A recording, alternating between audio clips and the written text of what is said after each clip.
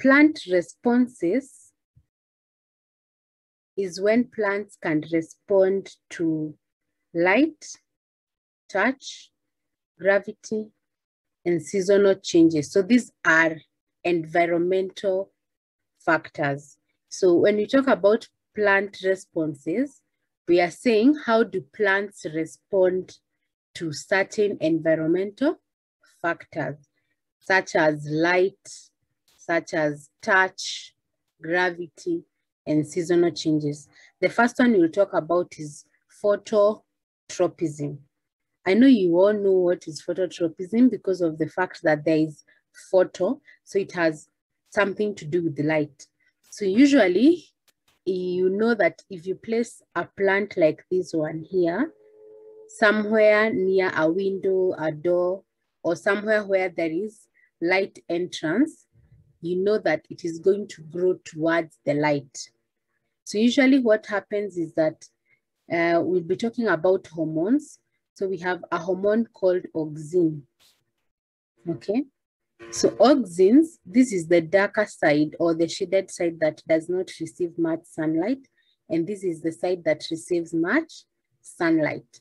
So in this case, auxins are going to build up on this shaded, the side that doesn't receive so much. You can see from here.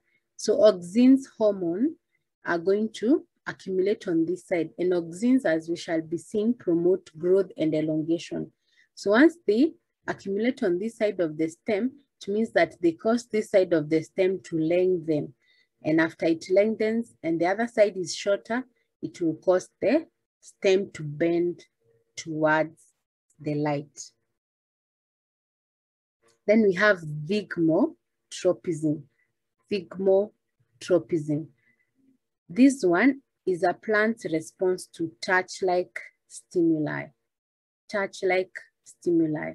So usually this affects plants that are like climbing plants and vines, such that if they come across, and that is why some of them, when you're planting them, you have to put, you know, places in which they can stick to or they can climb onto.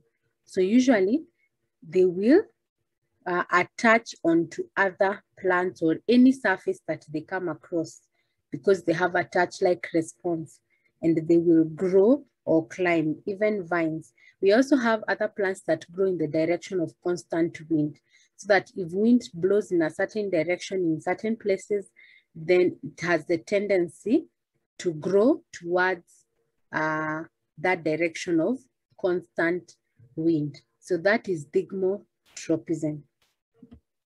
And then we have gravitropism. And this one is a plant's growth or turning in response to gravity. Okay, so gravitropism. So positive gravitropism, of course, will be downward because we know that gravity pulls everything towards the ground. So this is positive. And of course, we have the roots that grow positive towards the soil and the ground. But we have a negative gravitropism where we have the shoots. The shoots grow against the gravity, and that is what we call negative gravitropism. Then we have another response where some plants have rapid responses not involving growth per se.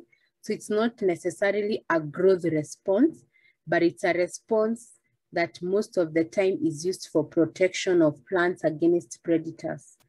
And it allows, you know, plants to capture food and also to protect themselves from being eaten. For example, you have the Venus flytrap. If you touch this plant, it usually will start closing up.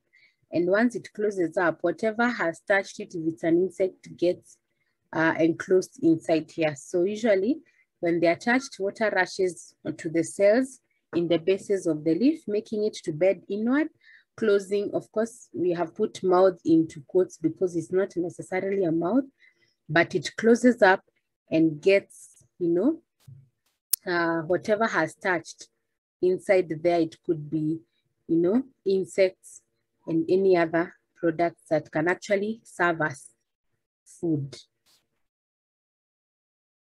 Then we have photoperiodism is another response. So this is photoperiodism. So it still has something to do with the light, but we are talking about periods, periodism, period. So this is the response to seasonal changes in day length, the length of light, okay?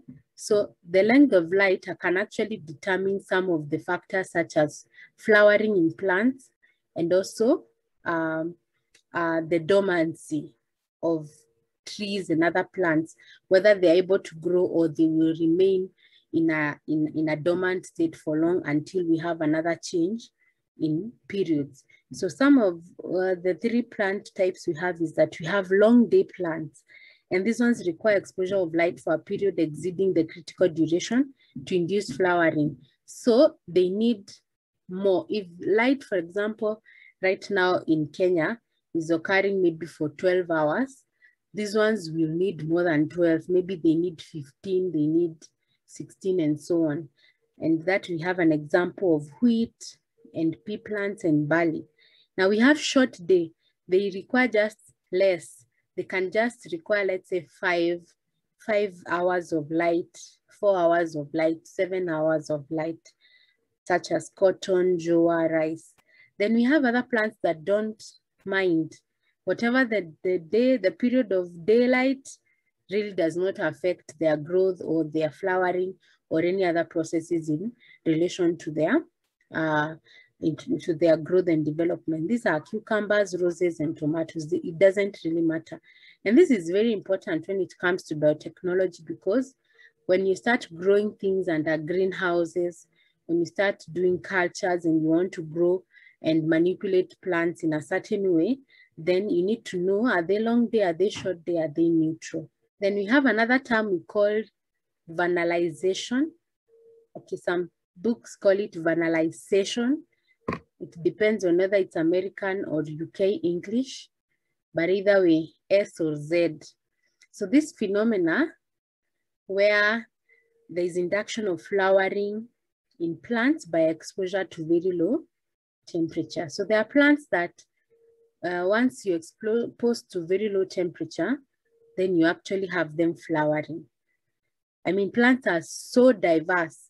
Some of them need low temperature, others need high temperature, etc. So this is a phenomenon of induction of flowering in plants by exposure to low temperature.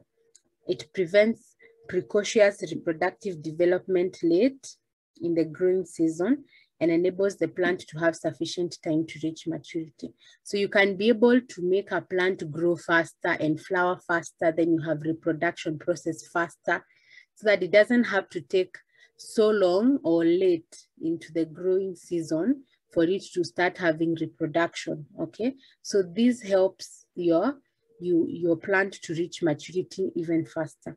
So we have biennial plants, and these are monocarpic plants that flower and then die in the second season. So in such plants, we have cabbages, we have carrots, we have sugar beets, and many other kind of plants. Then we have another response we call plasticity and heterophyly.